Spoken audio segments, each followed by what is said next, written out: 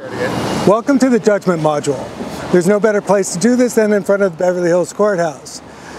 So when we're talking about judgment, the first aspect of judgment is talking about the quality and the quantity of work that we do.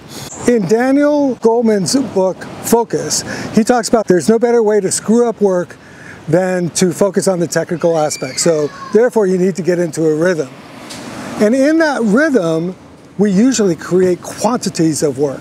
We keep creating and creating. Whether you're a writer, whether you create 3D videos, or whatever it is you do, you're usually creating quantity. And here's a myth buster. You actually produce better quality when you produce more quantity. Totally against everything we've learned. So what you want to create is first the rhythm, get in that zone, but you need to create quantity to get quality. You get a few good ones out of many. And this is what all the great artists and inventors and everybody have done.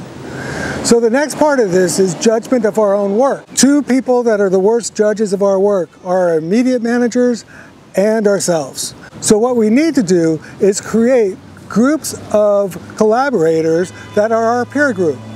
Our peer group are our best collaborators.